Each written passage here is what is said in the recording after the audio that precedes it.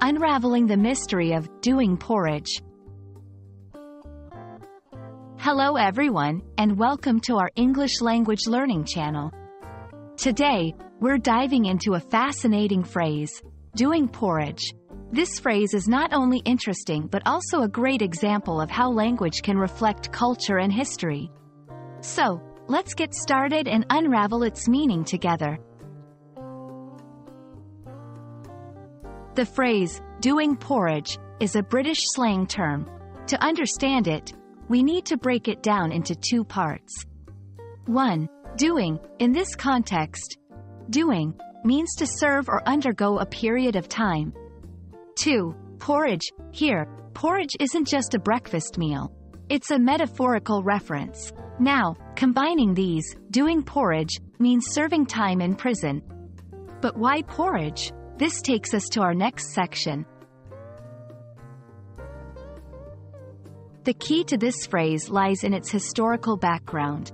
In the past, British prisons were known for serving porridge as a standard meal to the inmates. It was inexpensive, filling, and easy to cook in large quantities. Over time, the term porridge became synonymous with prison life, leading to the creation of this idiom.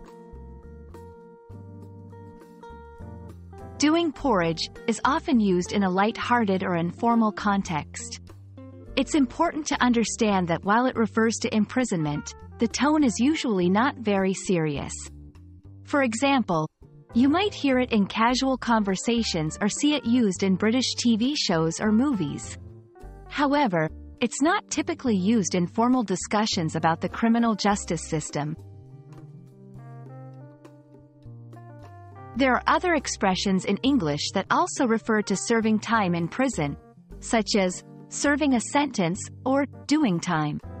These phrases are more straightforward and lack the cultural and historical nuances of doing porridge. We hope this exploration of doing porridge has been enlightening. Understanding such phrases not only helps in language learning but also in appreciating the rich cultural tapestry behind the English language. Thank you for watching, and we look forward to bringing you more interesting language insights in our upcoming videos.